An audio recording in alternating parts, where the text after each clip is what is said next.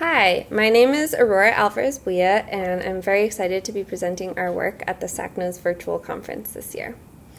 Our project examines the evolution of toxicity in South American poison frogs. Poison frogs are toxic, but they don't actually produce these toxins themselves. They accumulate them from their diet. And this ability to accumulate dietary toxins has appeared to have evolved multiple times throughout the poison frog clade. And what this means is that there are both toxic and non-toxic poison frogs, meaning frogs that have access to the same dietary chemicals but don't actually accumulate those toxins onto their skin.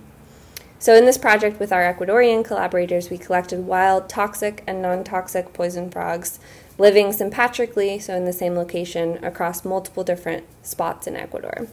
And we're analyzing both their toxin data and toxin profiles, as well as looking at their gene expression data. Thank you for checking out my poster.